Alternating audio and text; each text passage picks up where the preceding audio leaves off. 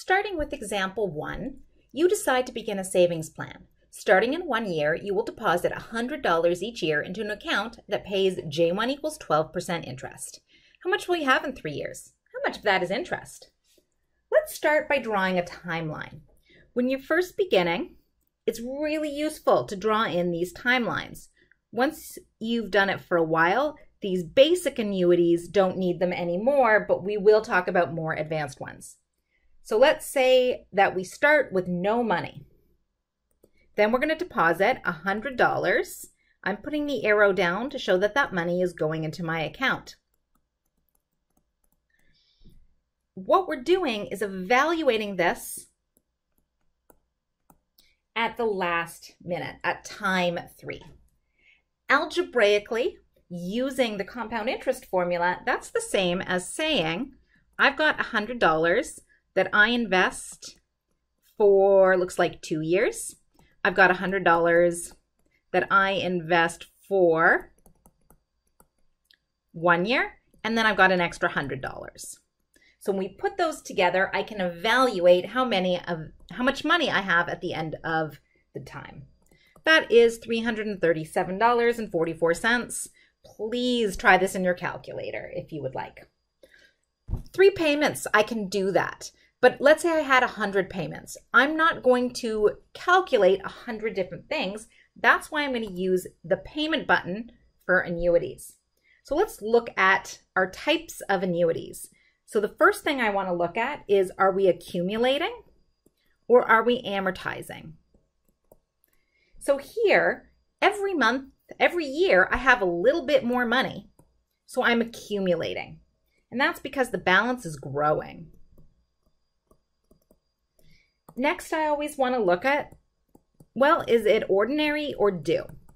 And those are funny words. So ordinary is at the end of the year and due is at the beginning of the year. Here, you can see I'm getting my first payment at the end of the first year, at 1, not at 0.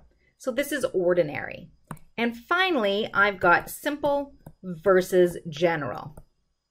And I'm going to actually just write that. That is at the beginning, end of the first year. Simple and general, well, my payments, I put in a payment every year. And my compounding period, it compounds annually. J1 equals 12%. So those things are the same. That makes this a simple ordinary annuity. And now I'm going to put this in the calculator. So let's start at the beginning.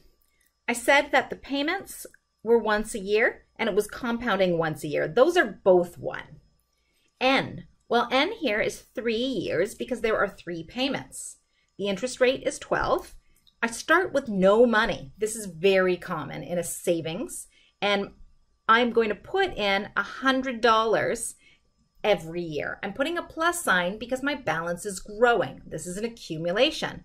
My future value, I'm going to compute that, but I'm going to hope that it's negative at the end. Begin is going to be off, and we'll worry about how to use that on the calculator in the next lesson.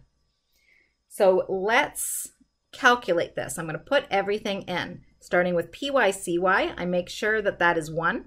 It is. N is 3. Our IY, again, was 12.